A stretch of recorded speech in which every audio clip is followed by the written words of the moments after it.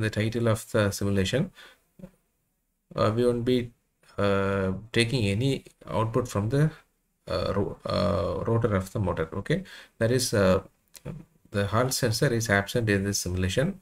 So to get the position of the rotor, we will be using the back EMF to predict the position of the rotor. Okay,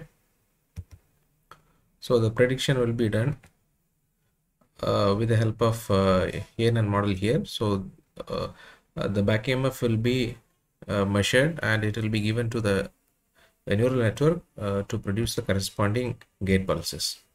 Okay,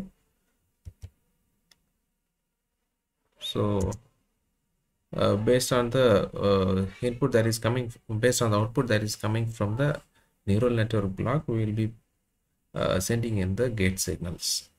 Okay, right. So this is the regular BLDC motor. See, we will be doing the BLDC motor simulation just by using the permanent magnet synchronous machine block.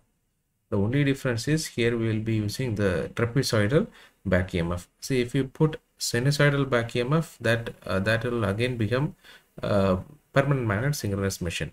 If you put trapezoidal back EMF here, the machine will become a BLDC motor. So that's the only difference between PMSM and BLDC motor. Here we have the PID controller. So with this PID controller, we are going to control the speed of the BLDC motor. Let us simulate the simulation. Okay, the simulation is running.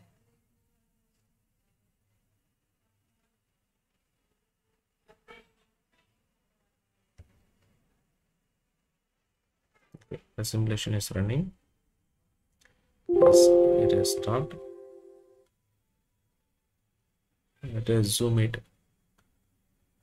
So if you zoom it, you can see the speed. You can see it settling at 1500 RPM. Okay. Again, also you can see the stator currents. Okay. Yes, these are the stator currents. That's it. So if you want this model, you can download it from the website, from my website, MATLAB school.store. The same link is available in the description. You can use it.